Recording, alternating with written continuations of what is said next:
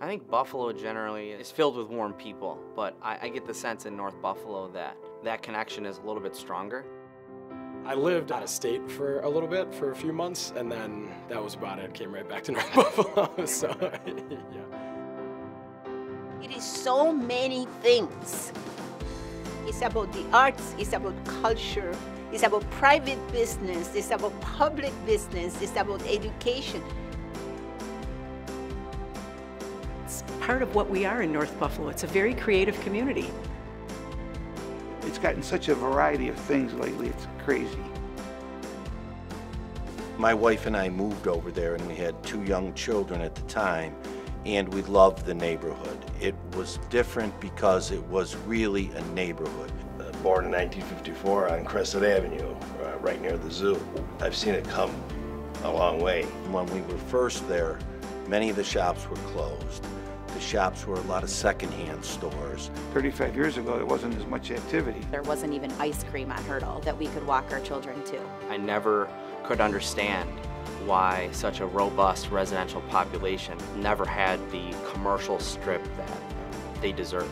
In the past decades, they felt that there was no future for them here. Left a lot to the imagination about what could be possible there, and to see that completely shift over the last 20 years has been crazy.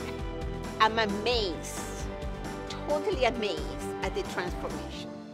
Look what happened to the North Park Theater. The North Park building, which we own on Hurdle Avenue, was run down, extremely run down. And the marquee in the front of the North Park literally had 3 light bulbs working in it. And there was a hole in the roof that you could almost drive an Oldsmobile through. Then we started to try and fix it. And then what happened was the neighborhood got involved. One gentleman paid for fixing the marquee. Another gentleman came in and said, you're doing the fresco painting, let me pay for that. So it was really a huge community effort. I think that we residents are very involved. We have very strong opinions about what we want and what we don't want.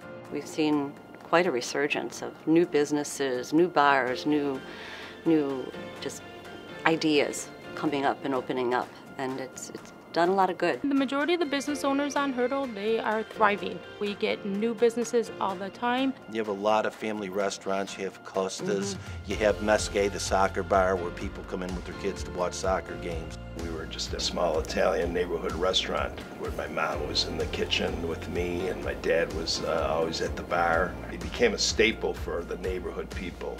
I started to see change happening, and I wanted to be a part of that change with the business. We knew that with the existing shops and boutiques and some of the restaurants and bars that were already there, that would be a good fit for us. And I think the community, again, really just wanted something to happen there. All you just got to do is look around and you can see possibilities everywhere. You have to have leaders with a vision as to where is it that we need to go. What are the things that we need to do? How do we need to partner? There's the famous Christmas walk. That's amazing. That's absolutely amazing because it's like Old Home Week. Women put on their best winter hats and make sure everything looks nice. They love it. The Christmas walk is a unique experience on Hurdle Avenue. We have done the tree lighting ceremony on Hurdle. What goes on is that Santa and Mrs. Claus are there to light up the Christmas tree and get the holiday season started for the small businesses on Hurdle and for the residents to enjoy. They can take photos, the kids get to see Santa and get a little present from Santa and share hot cocoa and cookies, and all the shops have something going on in their business. There's the Shop Rock and Stroll that is started on Hurdle Avenue the last Friday of the month during the summer months. And Sarah from PS Accessory, she started that, and it's great because they have the bands outside, they have activities for the children, and so they bring their kids, walk up and down. It's not an total adult function. Although, people do have their cocktails and you can stroll around and look at the shops, and it's a very nice event. The mural project was something that I was super amped about. You know, outside visuals and elements on buildings and stuff are things that will really brighten up an urban environment. So to have our building, you know, be a part of that, be selected to do that, I was all in. Hey, what can I do to contribute? The Martin House is located in North Buffalo, very close to Delaware Park, and what we love about it is that it is a wonderful National Historic Landmark that has been greatly supported by the entire Buffalo community, and most particularly North Buffalo. What's wonderful about it is, for people, it's a great place to visit. If you care about architecture, design, landscape, it's a wonderful asset right here in this very livable community. Albright Knox is this extraordinary compilation of global masterpieces. We've been collecting contemporary art for longer than most museums anywhere in the world. And here we are in North Buffalo. There are lots of great cities with museums and culture and nature. We've got all that, but people like those in Buffalo don't exist anywhere else. The whole vibe or feel of the neighborhood, if you will, is just family friendly. Now young families are moving from the suburbs to the city. You know, the only clear opportunity to move myself forward seemed to be moving back to Buffalo. You hear people saying, oh my God, I used to live here, now I'm in Orchard Park, and I love coming back. Well, I kind of knew what it was like to grow up in North Buffalo and what a family atmosphere was like in North Buffalo, so we decided that it was the place we wanted to be.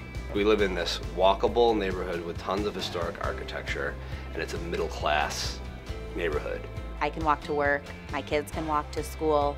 I see my students out and about on a Saturday or a Sunday. I actually can see the school that I work at from my bedroom window.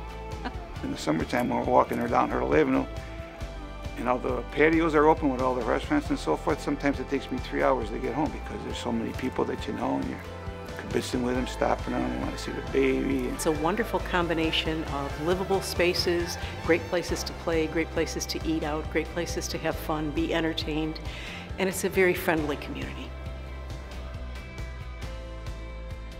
If I could describe North Buffalo in one word, it would be family. Vibrant. Vibrant. Destination. Eclectic. Creative. The phrase that I would use to describe Hurdle is Buffalo's last great neighborhood.